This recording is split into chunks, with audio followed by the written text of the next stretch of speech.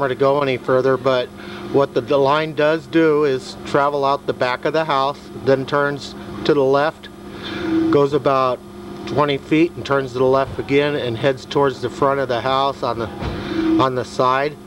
But there's a little part of the house that sticks out there. It does not look like this line is diverting around it. It looks like it continues to the front of the house, and that'd be a good spot for a clean out. So I would say put a clean out there. We can check the rest of the line later, but it looks real good. The roots you're seeing now are nothing really major.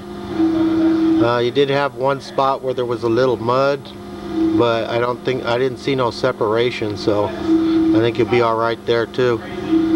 You'll see it on the way back because I'm going to film on the way back as well.